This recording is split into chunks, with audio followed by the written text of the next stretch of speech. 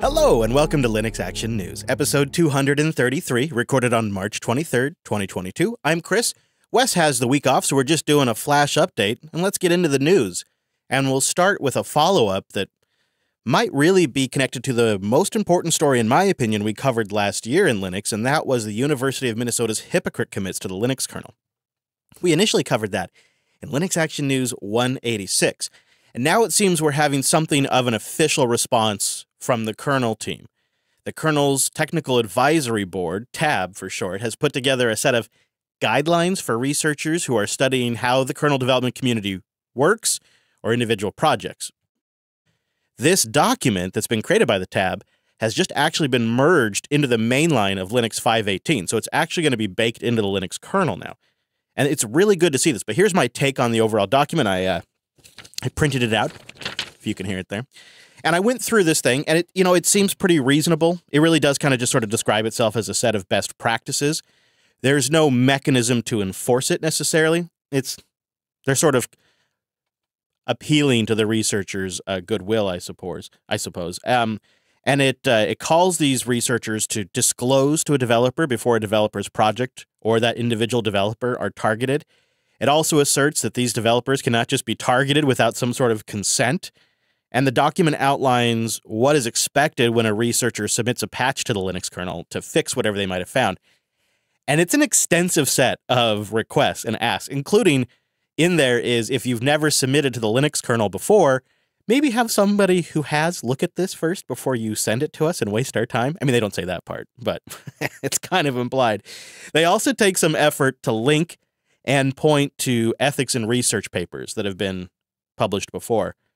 And overall, I get it. I like it. I think it's good to see this. And I think it's great that this actually lives in the Linux kernel, so there really can be no missing it.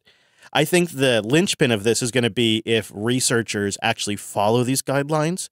But clearly, if they do, then they could expect probably a more cordial interaction with the Linux development team than if they don't. Activists are targeting Russians with what's been dubbed as open source Protestware. And for better or for worse, this is getting some attention thanks to an MIT research review. They've taken a brief look at what they've dubbed as protestware from open source, and they have come to some questionable conclusions, I'd argue, but maybe they're not wrong. This is a quote from their review. They say, quote, "No tech firm has gone this far, but around 24 open source software projects have, and they've been spotted adding code protesting the war. According to observers tracking the protestware movement, the open source software, they say open source software is software that anyone can modify and inspect, making it more transparent, and in this case at least, more open to sabotage." Okay, they might not say it dramatically like that, but they, hey, open source, it's more open to sabotage. And then they cite a couple of examples that are frankly hard to argue with. I think the one that they cite that is the most damning is the recent node.ipc update. Node.ipc helps you build neural networks. It's downloaded more than 1 million times in a week. And it had a quote-unquote protest update slipped in there, I guess you could say.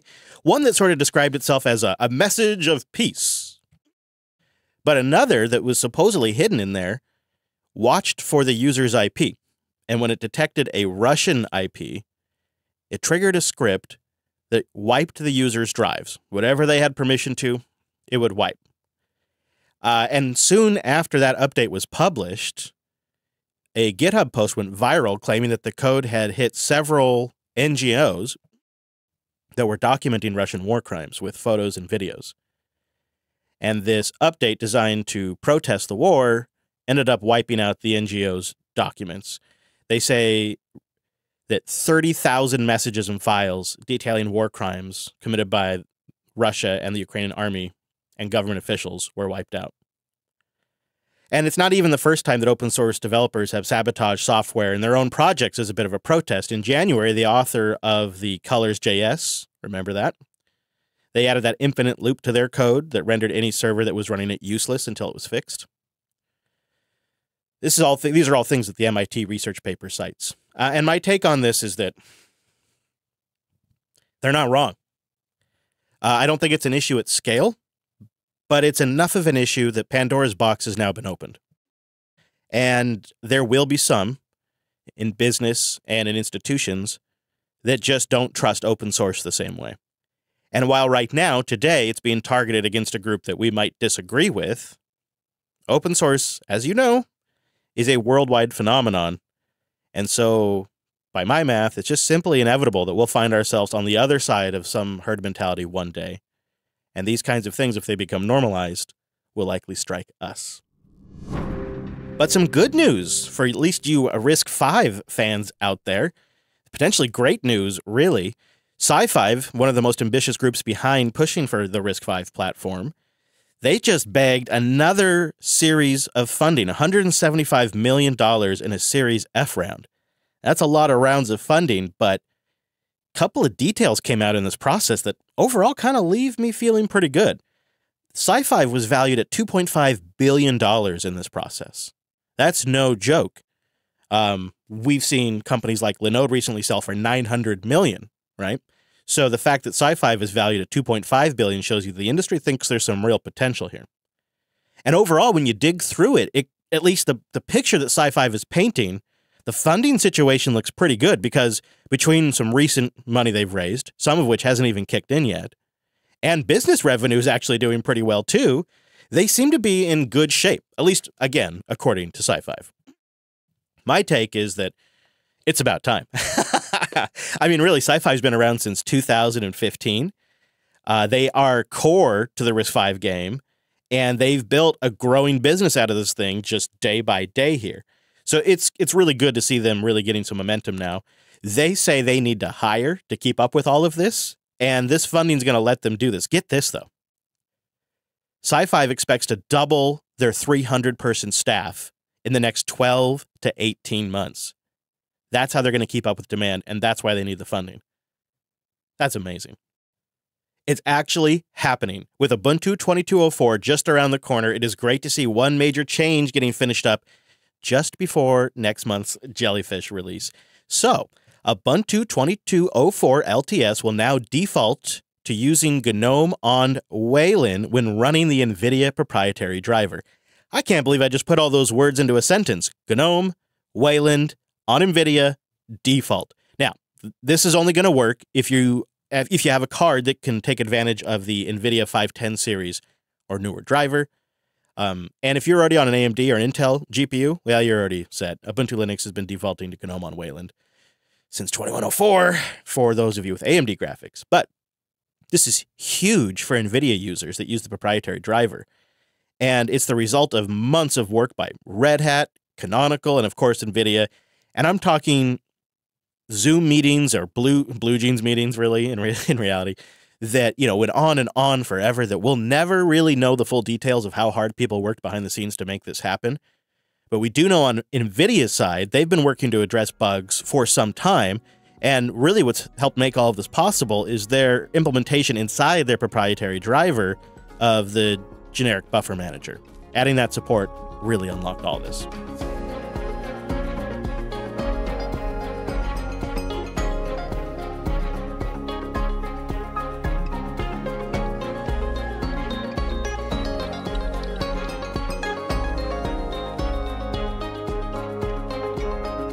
Linode.com/land. Go there to get $100 in 60-day credit on a new account, and you go there to support the show.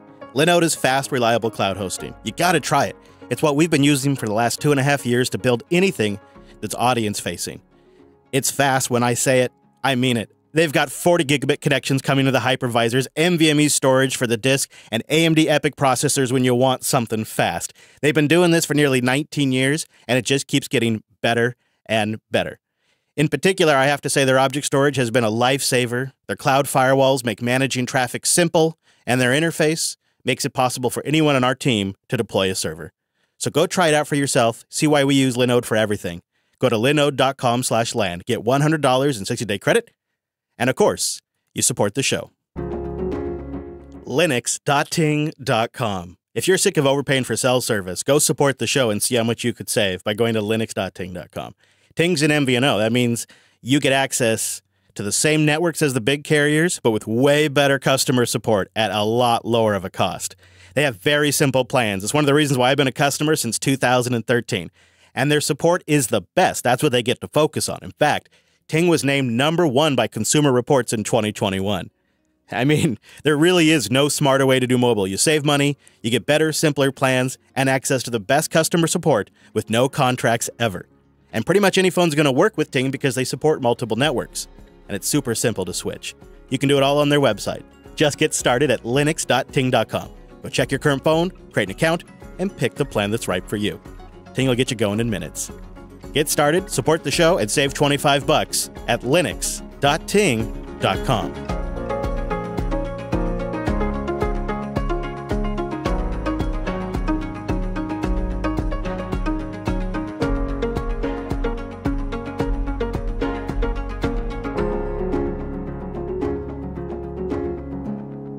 Well, it's actually happened. The first alpha to get Linux on the M1 Macs has shipped.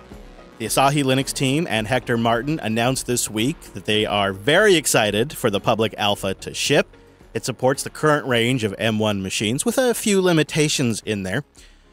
As we talked about before and prepared you for, there is no accelerated GPU support at this stage. Things like DisplayPort, Bluetooth, etc., they're not working. Some things like HDMI are hit and miss depending on the machine you're using. And at present, there is no support for the recently announced Mac Studio. None of that's too surprising. It's kind of what we expected all across the board. But now that it's actually gotten in the hands of end users, we're seeing a ton of positive reports. And for a lot of people, it seems that performance might even be better than expected. Michael Larable over at Phoronix noted this in his tests, which we'll have linked in the show notes, and he did pages and pages of tests.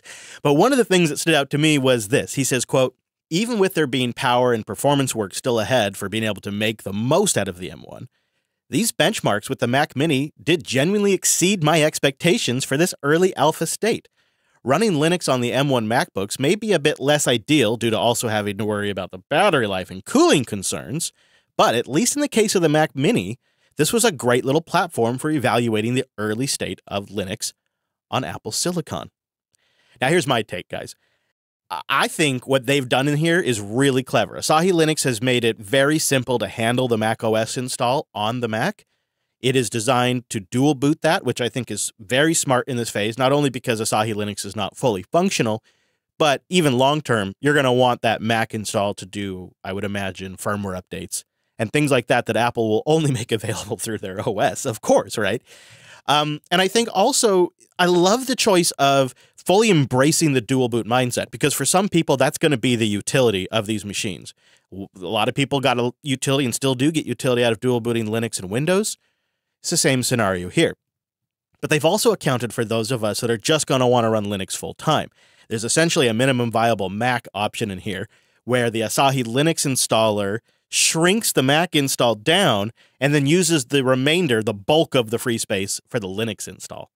Right now, Asahi Linux is really just a brilliant installer that sits on top of a slightly modified version of Arch. I tell you that so you know what you're getting into, but I also think that's really smart. Right now, this is for the domain of power users that are probably already comfortable using Arch Linux. And Arch Linux also means faster software update. So as the team upstreams driver improvements, you know, when Alyssa gets GPU acceleration working or they get Bluetooth working, right? That's going to land upstream first, and that means it's going to come to Arch first. Sort of the same mentality I think that Valve had when they released the new deck with Arch. Get those upstream improvements onto the hardware as fast as possible because it makes the whole system more usable. But I have seen people out there that are actually doing NixOS, all kinds of different distros, because really it's using upstream bits that Asahi Linux is doing here. There's nothing proprietary to their installer. There does seem to be users discovering that some of Apple's tools are brittle in all of this. We actually had this bite us on Linux Unplugged. The project is getting reports, and we saw it ourselves, that the APFS resizers part is failing, probably due to some other type of file system corruption, either something that existed ahead of time or something that the tool is introducing. There is a couple of options that we found, but if you don't if you don't know to expect this, it's kind of a bummer because it breaks the whole installation process and it leaves you with what appears to be a corrupted file system. However, in our case, Disk First Aid managed to just fix it when we booted off the recovery partition. And other users have reported that they just had to do a nuke and pave, reinstall macOS, not ideal, I grant you, and then they could proceed. I don't know, but we seem to have our file system problem solved on the MacBook that we are trying it on. We're going to put Linux on a MacBook Max, and we're going to give it another go on this coming Sunday's Linux Unplugged. So join us live Sunday at noon Pacific, 3 p.m. Eastern at jblive.tv. If you want to see how our Asahi Linux attempt goes this time. I think it's going to go better now that we fixed that file system problem. It is early days, right? No doubt about it. You got to acknowledge it. The value isn't there. There's absolutely no reason at this point to go buy a Mac with the intention of running Linux. That would be a silly thing to do. Don't do what Chris did. And some of his friends. But I see a near future here where I'm going to have a headless, low-power home Linux box running on M1 hardware in my future. This could really bring my home hosting game to a whole new level. I'm always going for the best performance per watt because for large portions of the year, my home runs off of solar energy. I have no grid hookup at all. And so it really makes a difference how much power something draws over the long haul. And so the M1 hardware has just been extremely attractive to me from a home server, low power, high performance standpoint, but there's just no way I was going to do it with macOS as a server. So to see Asahi Linux working on this, I'm extremely excited. GPU acceleration is still kind of far off in the distance, but that's clearly like the next major milestone, along with some of the other hardware enablement. But it feels like we're on track here. And now that the public's getting their hands on it, it's going to accelerate the involvement. It may even accelerate people joining the Patreon and supporting the project. We'll have to see. We'll keep an eye on this and everything else in the world of free software and open source. So don't miss a single episode. Go to linuxactionnews.com/subscribe for all the ways to get new episodes. And we'd love your feedback. You can either send us a boost on a new podcast app that supports boosts, or go to the contact page. Old school, linuxactionnews.com/contact. And let's hang out. I wanted to let you know we do have a live stream coming up on March 31st at 4 p.m. in Seattle, 7 p.m. in New York, 11 p.m. London time. Again, that's March 31st. It's an Ask Me Anything. If you've been having questions, you got thoughts, concerns, ideas, I don't know, let me know. Come to the live stream and let's chat. I'll also have the mobile room going. And I'm going to help people get Matrix set up because I know the onboarding can be a bit rough, but our Matrix community is awesome. Decentralized chat is the future, and I want to help people get on board. And speaking of decentralized futures, I'm also giving away some Bitcoin to help you get started with boosts and value for value. So go get a new podcast app, newpodcastapps.com. I like Fountain. So you're going to need something that has a Lightning wallet. And then I'll be giving away some Bitcoin to help you get started because I think it is the future of independent media and free software. Again, that's live March 31st, 4 p.m. in Seattle, 7 p.m. in New York, 11 p.m. London. I'd love to see you there. Of course, we'll be back next week with our take on the latest Linux and open source news. Thanks so much for joining us, and that's all the news for this week.